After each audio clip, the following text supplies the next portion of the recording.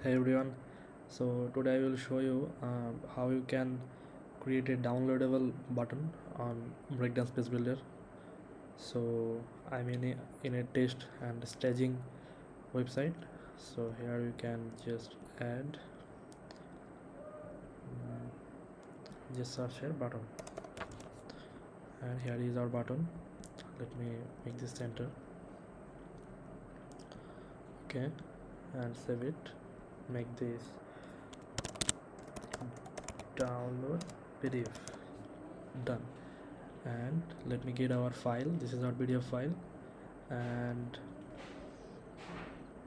here let me paste our file link. So this is our file link, which is on our media library, and click on the this icon, the settings icon, and click on advanced area.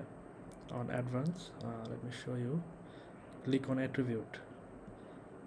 On attribute, right here, download, and for the value, make this syllabus,